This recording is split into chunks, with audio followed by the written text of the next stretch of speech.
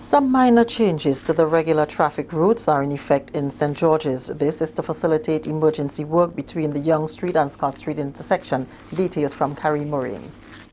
Emergency works between the intersection of Yonge Street and Scott Street by the Ministry of Works has led to various changes in traffic arrangements in the town of St. George. Superintendent Jesmond Prince, officer in charge of the traffic department, says discussions with the relevant parties have enabled the department to reach an arrangement that will allow the smooth flow of traffic in the city.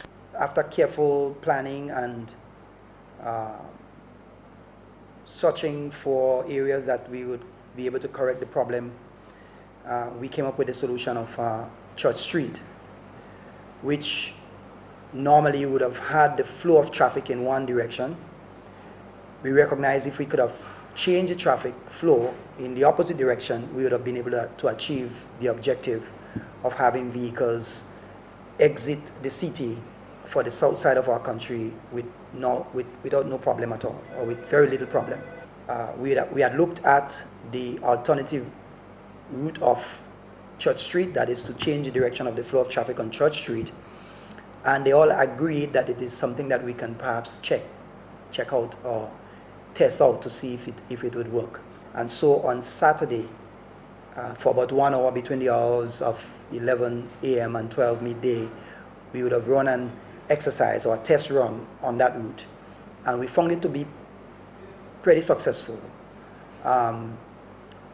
The anticipation was one that we felt satisfied that we would have been able to use that route as an alternate route out of the city.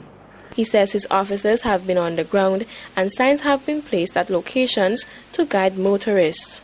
So far, the exercise that we would have conducted on Saturday, as I said before, was successful. And this morning, well, Sunday, the whole of Sunday, we actually saw the traffic change on Sunday. And those people who were in the city on Sunday would have experienced that change. But those who are coming into the city for the first time this morning would have actually come into a situation where the flow of traffic was different. And they would have, we would have seen the surprise on their faces and the questions that they would ask us, because we had our officers on the ground and they were giving direction. There was a lot of tolerance because we recognized that there was a need to allow people to make mistakes and then point them in the direction. So we were able to do that, and I would say perhaps around 9, 10 o'clock, we start seeing things picking up and really flowing smoothly. Church Street is still single lane, so you're coming out from Halifax Street or the junction with Halifax and Church Street to the junction with Church Street and Market Hill. That is a single lane, but you're flowing in the opposite direction now. So the persons who have businesses on that area will not be affected really, because there will be some parking. Parking will be allowed on that street, except for the area between the junction with now Co-op Bank and the junction with Halifax Street. That area there is a completely no parking area. The superintendent says the traffic department has dialogued with property owners between the Carnage and Scott Street to allow vehicular traffic through their premises. Scott Street is closed for the moment, but there is still access to Scott Street, and persons wanting to be engaged in any business on Scott Street, because quite a number of businesses are still open for service on Scott Street, and we are advising persons who are wanting to access business there to use that road between Julian's building and the building, I think that is Mac Levi. When you are traveling along the Carnage, there's that road there that is accessible, and that will take you back on Scott Street. And so wherever you want to go on Scott Street, whether you want to turn left or right on Scott Street, you basically have the freedom to do that. So it is not denying persons access to those areas. It's just that we are trying to avoid anybody wanting to exit on Scott Street on that junction there with Lucas Street and H.A. Blaze Street, because now that the traffic is flowing heavily from the direction of Lucas Street on the opposite side, we do not want to have any problems there, and there will be no lights to control the flow of traffic on Scott Street. So persons approaching, if for some reason they have to exit on that area, we're asking them to approach it with extreme caution and look left and right and seek the permission of the police officer who will be there to allow them to exit. Mr. Prince says vehicles that cannot use the Sendal Tunnel can use the back road by Nawasa, down the Granitang Road by the police headquarters, and make their way to Church Street. However, he said if these vehicles have no business on the carnage, motorists should use alternative routes such as Lothers Lane and Archibald Avenue. Young Street is only accessible via the carnage and the streets between Courts Grenada Limited and the National Museum.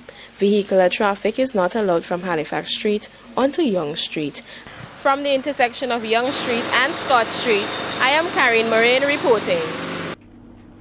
25% of crops produced in the region is stolen every year. This is one of the findings of months of investigation into a problem that plagues farmers in every Caribbean country, predial larceny. As part of Caribbean Week of Agriculture, Antigua and Barbuda's Agriculture Minister will go before his OECS counterparts on Wednesday with a paper on predial larceny. Mr. Hilson N. Batiste says predial larceny affects not only farmers but food security. At the same time, he says farmers are forced to take drastic measures to deal with the problem themselves, which often result in the practice of spraying crops with dangerous chemicals.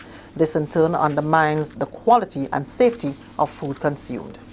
If a farmer sprays vegetables and somebody goes and steal them, then that food with the chemical in it is going in the food chain and can create some serious problems for our people, for any one of us in here. If the supermarket buys it or the vendors buys it and sells it over, you're buying bad food, and it's a problem. So we're looking at how to tackle that, the licensing of vendors, licensing of farmers, registration of farmers. So anytime you buy a vegetable, you have to make sure that the farmer is a registered farmer and the vendor is a registered farmer, vendor. So if something goes wrong with you buying that food, you can sue that vendor. So we're trying to make sure that everybody's responsible enough. Minister Batiste says the subject of better security measures must come into play if farmers' produce is to be protected. We're battling a law that was created in the 1800s. After slavery and our people were given lands to farm, they were told, and there was a law that they could not put down permanent structures on the farm. So there's no ownership. So they put a shack there, and that law continues today. So you find farmers with chemicals, dangerous chemicals, in some little ramshackle stuff on their farms that make it more dangerous and all the rest of it, the use of chemicals. What we're saying, if a farmer is able to put more permanent structure on their farm, they can then live there and reduce the level of predial larceny, and then provide better safety for chemicals and other use of other equipment and so on their farms. If you don't live on your farm, you can have a worker staying there. You can provide better security for your farm. And that 25% of the crop that we lose through predial larceny can see a serious reduction, it's even down to about 5%. Predial larceny and risk management are included on the 9 constraints document that will be presented before agriculture ministers on Wednesday. Other topics include water and land management, natural disasters, and financing. The parliamentary representative for St. Andrew Northeast wants the Office of the Prime Minister to look into allegations made against a senior Ministry of Finance official by Mr. Edward Fide, who until recently was coordinator at GREP. During a recent meeting of the House of Representatives, Mr. Roland Bowler said he is concerned that no word from the government side has yet been forthcoming following serious accusations leveled against the finance official. There you had the person who coordinated that project making serious accusations about a senior official within the Ministry of Finance. But more importantly, Mr. Speaker, the gentleman went further on to say that after uncovering some wrongdoings by the individual, he would have written to and approached the Minister of Finance on more than one occasion. That was his words. And subsequently went on to say that he would have also spoken to the Prime Minister. Whether those things are true or not, I don't know. All I'm saying, Mr. Speaker, is that in light of the fact that we have always heard from the government, and in particular our Prime Minister, that he is prepared to run a government that is transparent, that he would love to follow the rule of law, I would have thought that by now a statement would have emanated from either the Prime Minister's office or the Ministry of Finance either saying that they would have already carried out an investigation or looked into those accusations and that there is no truth to it, or maybe another statement saying that we are prepared as a government to look into those issues. Because I believe accusations of that nature, being heard throughout the region, can jeopardize the project as it is.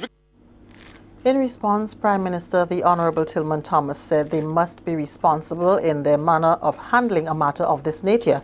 He said he only heard from Mr. Fede after he had already left the country. The only time Fede spoke to me is from after he left the country. I got a phone call from him after he gave his interview to the radio and saying to me that he was under pressure for months in the Ministry of Finance. He never spoke to me before. On the contrary, I had reports about Mr. Fede, which I contacted the Commissioner of Police before he left here. He never complained to me while he was here about any problem within the Ministry of Finance. It's when he left the country, after he gave his interview on the radio, he called me by telephone in an apologetic way, saying that he didn't want to do it, but he was under pressure for months in the Ministry of Finance. Well, it's a strange sort of a development. So Mr. Fede never complained to me about problems within his jobs and so on. I know people had doubts about the way he handled some of his business. So the member for St. Andrews noticed sometimes it's good to find out why couldn't he speak before he left Grenada? Why he had to leave Grenada and call on a particular radio station to air his views? We have to be responsible as members of Parliament, and we shouldn't let certain people conduct themselves in such a way and at the same time trying to implicate, those in authority. There's a trend, people trying to be quite deceptive, using statements without any source and trying to get at other people. All it's a political game as I see it, and I think we should try to avoid it. So for the record, Mr. Speaker, I never had any complaint from Mr. Fede in Grenada. He called me after he gave his interview on the radio station, complaining about his experience in the Ministry of Finance. Finance Minister Nazim Burke also addressed the subject, saying there is a chain of command that must be followed. He added that it is not necessary at this time to make a public statement on what is being done. If any member of our team simply bypass the superiors and come and make a complaint about another member, we have to be very responsible about how we respond to those. Not simply by acting on it, but rather asking that the chain be followed and perhaps taking the issue back and looking to see what happened. We are not averse to looking into complaints. Now, if Mr. Fede has an issue and he says that he wrote to me or he spoke to the Prime Minister, perhaps sometimes when I write to people and I don't hear, I send a second letter. Sometimes I say, look, it is possible the person did not read the letter or see the letter. Perhaps I should send another letter. Or perhaps I should follow up that letter with a phone call. My first reaction is not to go on the radio and make a statement. And regrettably, or perhaps fortunately, the public servant who is accused does not have the freedom to simply go on the radio and respond to what is said. There are rules governing his conduct, and there are rules that prevent him from simply going on the radio and answering back and making statements. He has a responsibility to act within the confines of the public service regulations. You're watching the GIS News Hour. We'll be right back.